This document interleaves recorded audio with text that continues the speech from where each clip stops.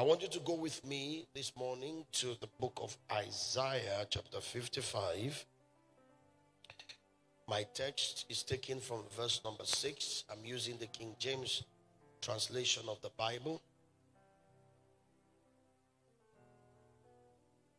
I started this morning on the subject of seeking the Lord. In our church, it is our month of seeking the Lord. Now, verse 6 of Isaiah 55 says, "Seek ye the Lord while he may be found. Call ye upon him while he is near." May the Lord bless the reading of his word and anoint the preaching and all teaching thereof to the praise and glory of Christ's name. Everyone say amen. I don't know about a lot of Christians, but for me, this is one of those perplexing scriptures. Because the scriptures seem to suggest that the Lord is not found all the time. Because why do you say why he may be found? Again, the scripture also said, call upon him while he's near. That scripture is seeming to suggest that the Lord is not always near. Now, that is fearful. Because the question would be, how am I to know when he can be found? I don't know if anybody is thinking in the way I'm thinking. How am I to know when he's near? The God we are talking about is a spirit, which means he is not perceptible to the physical senses. My optical eyes cannot see him. And now the Bible is presenting a God that is already invisible in a way that is almost illusional. Why he may be found? Are there times that God may not be found? Call upon him while he is near. Are there times that he is far? While we struggle with the answer to this question, I ask those questions so that I can trigger a thought process in our minds to give a justification for my presentation. The good news is, while all of that is so perplexing, the questions I ask is this: it is possible for him to be found. That's the good thing about the scripture. It is possible for the invisible God, the God who is a spirit, to be found by a man who is flesh and blood. While we worry about the confusing part, we will focus on the possibility of this scripture. This scripture is suggesting, number one, that this God can be sought. That's why he says, seek him. He won't tell you to do what cannot be done. So this God can be sought. Number two, possibility is that this God can be found. And it is the process that should now be our excitement and our joy. Through seeking, God can be found. I began to say in the morning that if you take God out of the equation of a man's existence, in the economy of spirit, what is left is called nothing. If you remove God out of the life of a human, what is left is defined in the spirit as nothing. What that means is this: that no matter what a man possesses, if he does not have God, he has nothing. That is the design of man. His life, his existence is futile, is a waste minus God. So Jesus, our Lord, puts it this way. The other day when he said, without me, you can do nothing. Now, one of the meaning of that is that everything you call something that was accomplished without God in the realm of the spirit, it does not translate into value. It means nothing. We must understand that the true value of a man is the spiritual value of that man. It is possible for us to be calling something something, but our true definition of value, because we came from the spirit, made in the image and likeness of a spirit God, our definition should come from his realm. Everything a man can do with his life, bring to pass with his life, minus God, is defined in spirit's economy as nothing. In other words, a man without God has no value. Again, I made reference to the words of Jesus when he said, what shall it profit a man if he gains the whole world and loses his soul? We need to be careful so that we can define value by the way God defines it. You would understand with me that the word of God is true to the extent that man have tried to survive outside of God. Man has been able to accomplish, quote and unquote, in the realm of man outside of God. There are people we attribute some values to. There are people we ascribe some value to based on the things they've been able to do, the things they've been able to accomplish, yet without God. Because people will hear the first statements I make and they'll begin to quickly think in their mind, but there are these atheists, these ungodly people, people who don't even believe in the existence of God, that have done so much.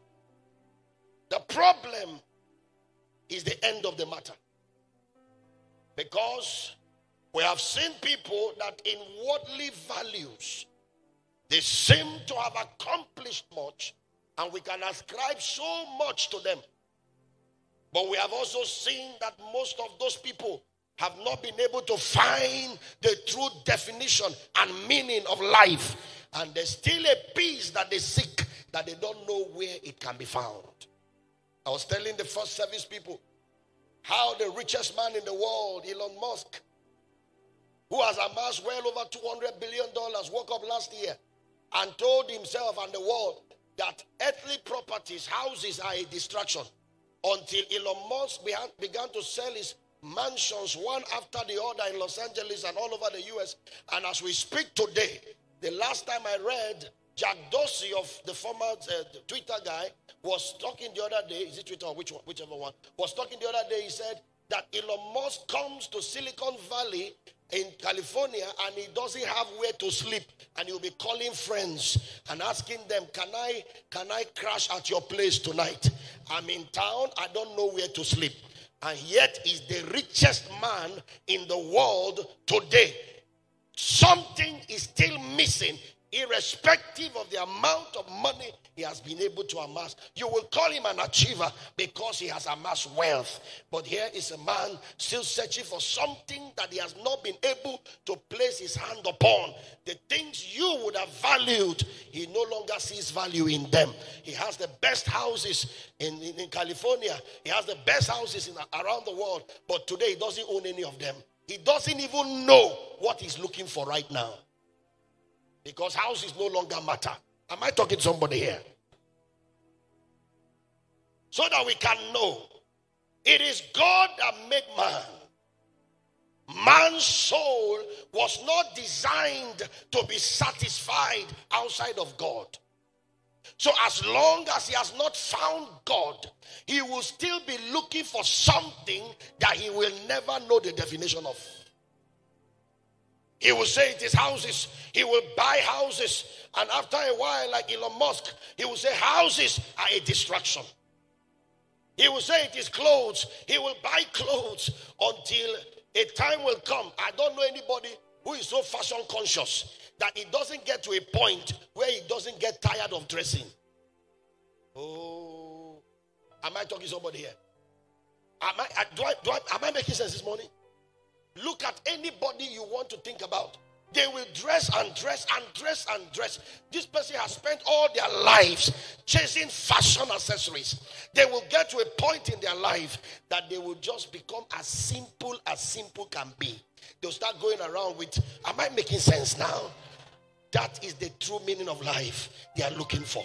They have reached what you think was life. Then they found that there's still something that is life that they have not found. Unfortunately, in all their readings and in all their search, as long as they don't search the Bible, they will never go get the true meaning of what they are looking for. You can read all the books they want to read in the world. It is only the Bible that tells you that thing that is missing. There is a God void in every man, and nothing can ever fill until that man finds God.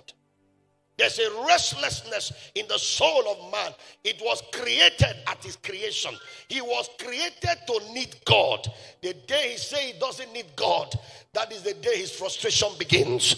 And it will be a journey into the abyss. That's why we hear of people, multi-millionaires, waking up one day and pulling the trigger on themselves. We hear of people who are, am I making sense this morning? Yes, these are realities. Let me tap your neighbor on the shoulder, tell them, find God. That is what is missing. We have seen people at the peak of their careers. We have seen people at the top of the top. And then they are still looking for something. Today, Elon Musk doesn't think there's need to have a house. He doesn't have where to sleep. He doesn't know what he's looking for. Before he became wealthy, he thought that wealth is in the amount of houses you have. Maybe some of us are still there today. I pray that God will give you all the houses you will ever need in this world. But I'm telling you the end of the story. After you have gotten those houses, you will still be looking for something. That something is God. After you have gotten all the promotions on your job, in your career, you will still be looking for something. After you have married the most handsome man in the world and you have the most beautiful family in the world, you love your family and everything is going great for you, you will still be looking for something. After you have achieved the greatest in your career, in your chosen field, and the world has reckoned with you, you will still be looking for something. Even after you become the president of the United States of America, you will still be looking for something. That something is God. Jesus was wise when he said, seek ye first the kingdom of God and his righteousness, and all these things, all these other things that we just finished talking about, he said they can be added. But the priority is God. Somebody say priority. This is a case for priority. I'm making a case for priority. A lot of people have chased life into an empty future. I'm not saying they didn't achieve anything. Some of them got political power. They were powerful in their time. They had the respect of their contemporaries. In fact, people that were born the same time with them bowed to them. But yet, at the end of the day, every man is looking for something that most men don't know the name.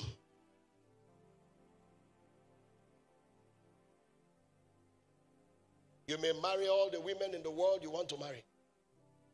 Solomon was a big boy in that department. I'm sure you read his writings. You read his writings in Ecclesiastes? Vanity upon vanity. So Solomon said, I gave myself to everything. I set my heart to understand knowledge. I sought all wisdom. He said, anything my heart desires, I acquired it. When it was done for women, He had a university of women, 1,000 students. The vice chancellor, King Solomon. You know, the question I ask myself is that even if you have to sleep with 1,000 women, one every day, it means that you have almost 3 years to go around. Hallelujah. When he finished all of this, he said when it was wine, and I felt like maybe I need to test the best wine. And he went after the wine. He said, I drank wine. And I drank the best of wine. And yet the best was yet to come. When you begin to pursue life, then you will come to the realization of Solomon that the best is always yet to come.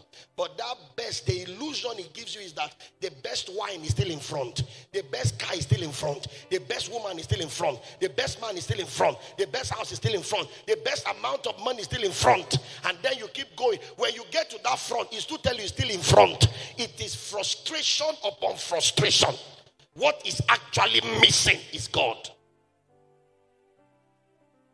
Nothing was designed to satisfy the longing of the soul of the created man except God. Nothing. Your greatest discovery, therefore, in your mortal existence will be the discovery of your Maker. How do I find him? Where do I find him? If he can be found, how and where should be your greatest worry. Because until you find him, you keep looking for a peace you will never find. You keep looking for a joy you will never find. Keep looking for a fulfillment you will never find. Are you hearing what I'm saying? If you ask a young woman who is trusting God to marry, she believes in her heart somewhere that if she just gets a wonderful man, a nice man, a handsome man, you know, nobody wants to marry an ugly man. A handsome man, a tall man, a fat, whatever.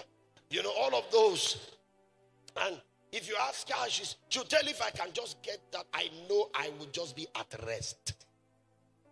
Dear young woman, hear ye the words of a father. Look to your left or your right. Somebody already has that man. Go and ask the person whether she's okay now.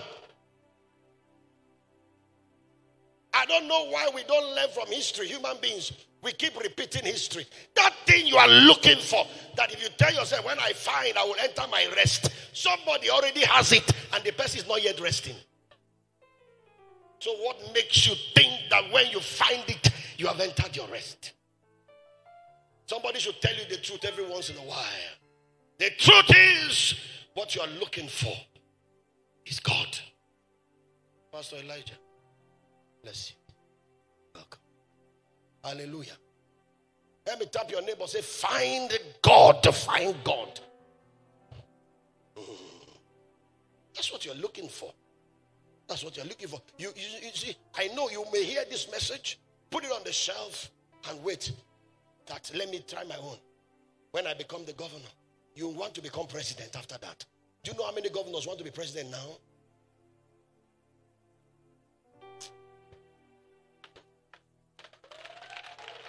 Are you understanding what I'm saying? There is no end to the search. That is the name of the game. The devil is a master spirit. He knows how to keep you in a rigmarole.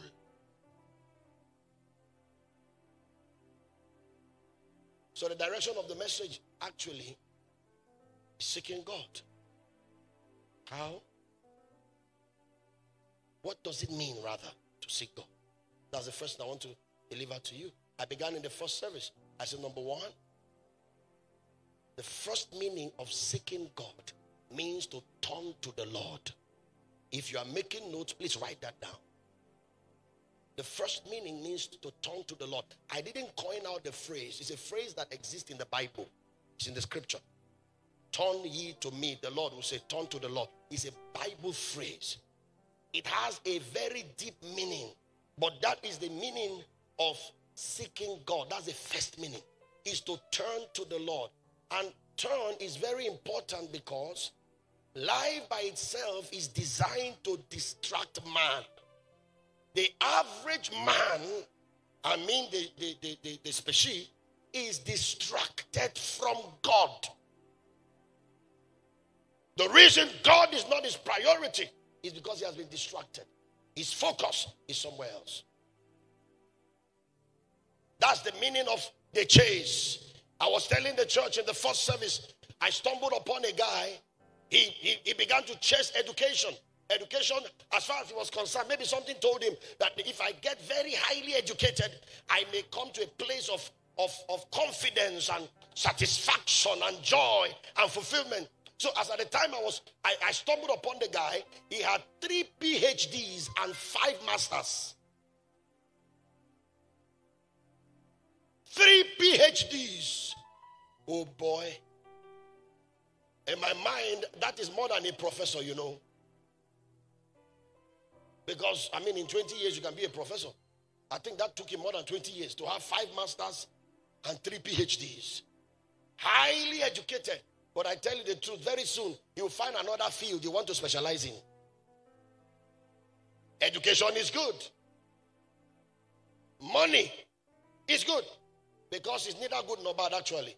Depending on who has it. It's a neutral instrument. Am I correct? Money is neither good nor bad. It's just there. Depending on who has it. But it may be good. Everything good in life may be good. But they can never bring the satisfaction that God can bring. So, what does it mean to seek the Lord? Turn from the distraction that may be before you. Your distraction may not be my distraction. My distraction may not be your distraction. But anything that breaks your focus off of God is what we're talking about. I said in a deeper understanding, to turn to the Lord, number one, it means repentance. Repentance. And please, like I said in the morning, repentance is not an act that is reserved for a group of people like sinners. That's not what it is. Repentance is an attitude of a consciousness of the holiness of God. That is repentance. It's beyond coming out and then confessing, I'm sorry I committed this sin. It's much more than that. It's living in an attitude and a consciousness of the holiness of Almighty God. That is far departed from our generation today because of the distractions of this world. Number two, turning to the Lord means centering on God or refocusing on God. Because every once in a while your focus will break. My focus breaks. Your focus breaks. Am I making sense here? When something else begins to occupy you more than God, that makes you run off all the time. You are busy. You never have one moment to be with God. All your time is invested in trying to meet the targets that you set for yourself or you allow other people to set for you. Many of the targets that people have, they didn't even set for themselves. Other people set for them. If they marry, I will marry. If they born, I will born. If they buy car, I will buy car. If they grow tall, I will grow tall. What if you have a genetic shortness? Now you may think that that's a bit extreme, but let me tell you why it's not extreme. Are you not noticing that people are going to do surgeries these days to adjust their shape because somebody was born naturally in a particular shape? Are you not seeing that people are going out of their way to change their complexion because somebody was born naturally with a particular complexion? So the goal is not even their goal, it's the goal somebody else set. What a frustration. When you are doing something the hard way that somebody did in an easy way. For example, somebody has been saving money for the past 5 years to buy a car. You were not saving money, you were buying shoes. You were buying clothes. Should I preach? Will you still like me after this preaching? You were buying jewelries. The person was foregoing some alternatives. The person was doing opportunity costs. The person was delaying gratification. You will enjoy yourself. The day the person buys a car, your heart did boom. So Paulinus can buy car. Me too. I must buy. That is where corruption started in Nigeria. If they do, I must do. Is somebody hearing what I'm saying this morning?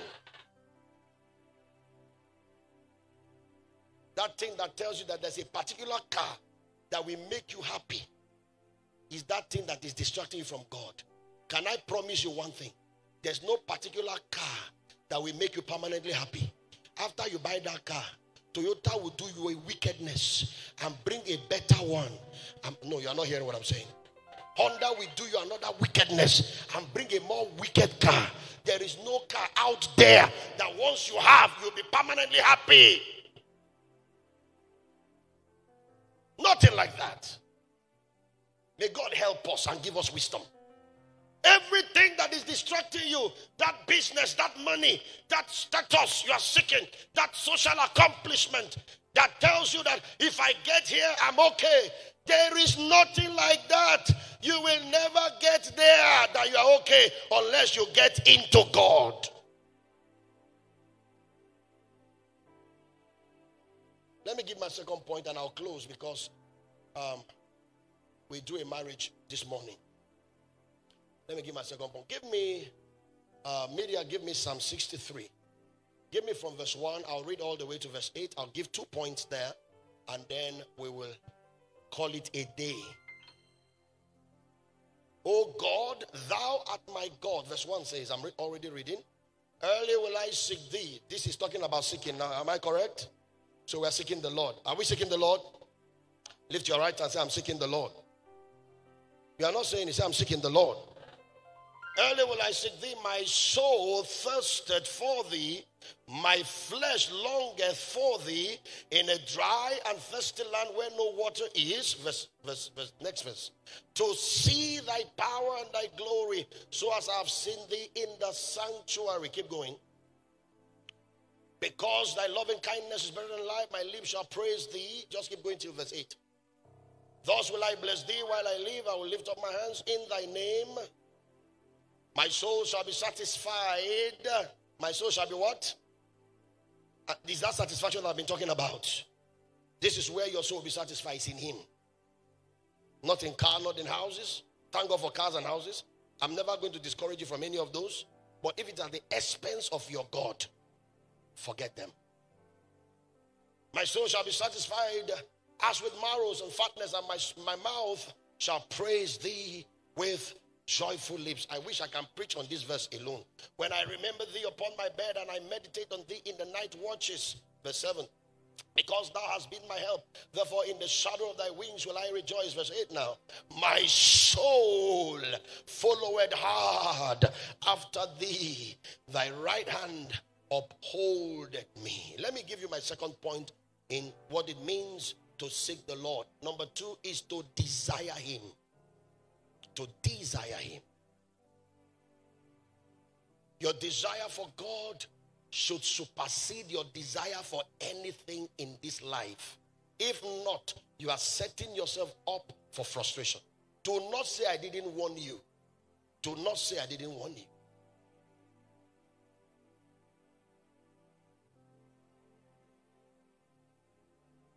Do not say I didn't warn you.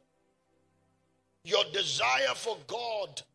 It's good to have other desires. I'm not condemning your other desires. Your desires to buy a car, to live abroad. Your desire to be the president of Nigeria. Hallelujah. Amen. Your desire to be the governor of your state. All of those are wonderful. But I'm saying, in the scale of preference, are you with me? Your desire for God should be over and above all. Seeking God means to desire him. The question I pose to you today, do you desire him? Now, don't be in a hurry to answer, because you see, hypocrisy is one of the sins that Jesus condemned the most. You know, a lot of Christians don't think about that. It will amaze you to know that when you study the scripture, it wasn't lie, it wasn't drunkenness, it wasn't, what are the sins we take seriously here? It wasn't fornication, it wasn't cheating. The sin that Jesus preached against the most is hypocrisy. Double dealing. Double dealing. Jesus was very strict with it. He was attacking it all the time. So there are questions you are asked. Don't be in a hurry to answer. If not, you just turn out to be a hypocrite. I asked that kind of question, one of such questions just now. Do you desire God right now? Again, I warn you, don't be in a hurry to answer. Because if you answer and I begin to talk, you will find yourself to be a hypocrite. Yes. This is something you have to double check again and again. The question you have to pose to yourself every once in a while: do I desire God today? The reason why I say you shouldn't answer that question is because desire has a proof. If we begin to go into the proof of desire, then we repose the question. Your first answer may be wrong. Because the authentic proof of desire is pursuit. Do not say you desire something that you are not pursuing with everything. In fact, it's also important for me to let you know what your current most important desires are. They are the things that consumes your thought, your mind, your strength, your wisdom, all your strategizing, your efforts, your labors on a daily basis. And if you put the cards on the table, there are many things you can show that takes all of that minus God. The purpose of the message is not to condemn, is to correct and to direct. If God is not your number one desire, life is playing ball with you. Oh, people.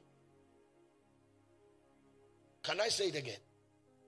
If God is not your number one desire, life is doing ball with you. You may think you are smart. You may think you think properly. You are okay. That's why you are doing your priorities. That's why you have the priorities you have. But one day you will discover that life was just playing ball with you.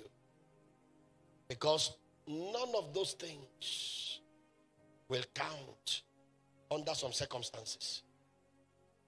If you are sick today, God forbid, you understand what I'm saying?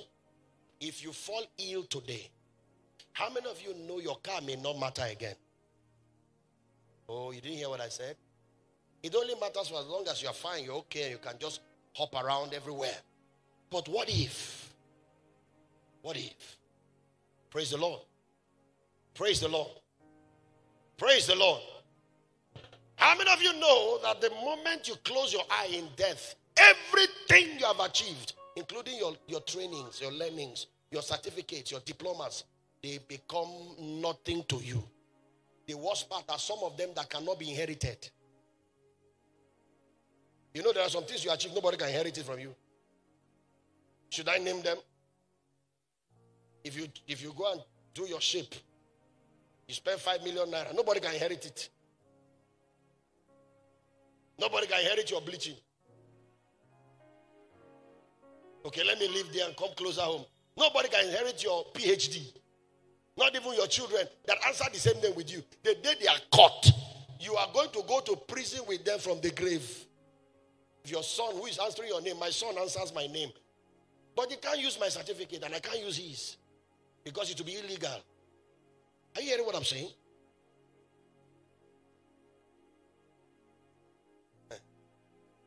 If your desire for God is not over and above your desire for anything, and that is affecting your priorities in life, life is playing ball with you. One day you will wake up and you will tell me thank you for this thing you told me. Life is playing ball with you. That thing that makes you to keep God on the side and face your hustle. Are you hearing what I'm saying? You face your hustle. You face your smartness. That thing is playing ball with you. He only wants to get you to a point where God can no longer be found. Then he will destroy you. That's where he wants to take you. I pray no one here will be destroyed. I thought you would say a better amen. I thought you would say a better amen. Let me hear that amen one more time. Look at your neighbor, tap them on the shoulder, tell them, desire God. Desire God. Desire God. Hallelujah. My prayer this morning is that as you leave the service, you would rearrange your priorities. It's easy in this end time to fall into the deception and the worship of a material God instead of the God that created material world. Desire God above every other thing. Nothing should ever, if there's a clash in your desire, God should win. Nothing should ever come close to your desire for God. Not your job, not your position, not your marriage, not your children, as wonderful as all these are. God didn't give them to you so that they can compete with him. Let me say that again. God didn't give you your children and your wonderful family so that they can compete with him in place in your heart. One day he gave a man called Abraham a son after waiting. Well, of course, the man was 100 years, so I can't say after waiting for 25 years. 75 years, he had no child. 100 years, he got a child. God promised him at 75. 25 years of waiting, got the child. God, now, a man of that age, having a child for the first time, how many of you know that that man will love that child? You don't know. Nobody answered me, so I'm feeling sorry for myself now. How many of you know that man will love that child? You know you will love the child? If it's you, will you love the child? You will love the child with everything you got. A lot of Christians reading the Bible do not know that it got to a point where the love Abraham had for, what's the guy's name? Isaac, became superior to the one he had for God. Somebody say, how do you know? Because it's not written in the Bible. I'll show you how I know. One day God came to Abraham in the night. I said, my friend, Abraham said, yes, sir. He said, I want an offering tomorrow morning. I want an offering. I want you to give me an offering. I want you to give me an offering. He said, whatever you want, sir. Anything you want. The way you bless me with this child like this, I can give you anything. And God said, you mean him? He said, I mean him. Anything. Just ask. It's available. He said, okay, I want your son. He said, I beg your... what did... Hello? He said, okay. No problem. Ishmael is there. I've been regretting that Ishmael thing. So what we'll do is... So while the guy was processing Ishmael, Yahweh came. He said, no, your very son, the one you love. Is that in your Bible? So the question now is a question of love. Watch this. Then Abraham said, fine, it's you now. I'll give him. The next day Abraham set out for the sacrifice, took the boy, took the servants, took the wood, took the fire, and then they were going for a sacrifice to worship on Mount Moriah. It was Isaac that was smart enough to ask the father, say, Daddy, you say we're going to worship. We are supposed to worship with offering. We have fire, we have wood, so where is offering? He couldn't tell the boy, now you be offering. So he said, don't worry. The Lord will provide for himself for the offering. Because, a 100-year-old man, you tell the boy that is a 17-year-old boy. He's gone. So he just quietly told him, he said, you see, the Lord will provide. Let's go. They got to the location. The father was building the fire. The boy was looking at the old man. Okay. He's putting wood. So what's happening? Is it dementia? The man is sick. And then the man finished arranging the wood and he said, come, my son. You know I love God. I love you, but I love God. But last night I had a conversation with him. He said he wants you. God won't chop you. How do you tell your son that kind of nonsense? Anyways, cut long story short, took the boy, agreed somehow, took the boy, laid him on the altar, ready for the slaughter, took up the knife. As he was bringing out the hand, the voice of the Lord came from heaven. Abraham, do the boy no harm. Of course, Yahweh doesn't take human sacrifice. Say, do the boy no harm.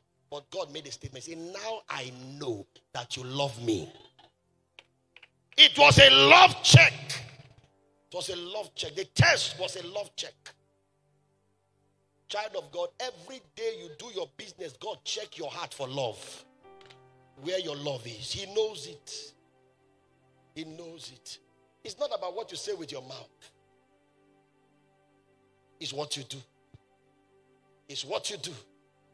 When the opportunity comes, we all make moves that tell God we love this thing more than him. We love our job more than him. We love our wives more than him. We love our children more than him. He wants us to love all those, but he wants us to love him more than all.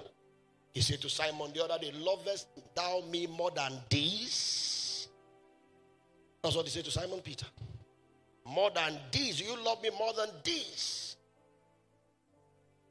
You have to love God more than your job. I'm telling you, if not, that job will tire you. You have to love God more than anything. That's the reason why a lot of people are frustrated in life and don't know why they are frustrated. I seem to have all I've ever wished for. So why am I feeling this way? This is why you are feeling this way. God has not filled the void in you that was meant only for him. Nothing will fill it. Finally, for this morning. What does it mean? To seek God. It means to follow him. To follow him. But it's not just follow like that.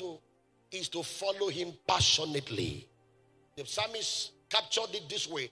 In the King James Version, the 8th verse of Psalm 63, he said, my soul followeth hard. Is to follow him passionately. To follow him passionately. To follow him passionately. To follow him passionately. If you ask yourself today, when none of us is there, and you can be true to yourself without being hypocritical, how are you following the one that you call your God? Is it the same God you are going to claim that you are following passionately? The one that it was just on your way to church that your friend called you and said, oh boy, Alpha, where you dey? I don't come out from house. I dey go church. Our church, I better come. You get one match. We'll go watch. And you change course. Is it that God you are following?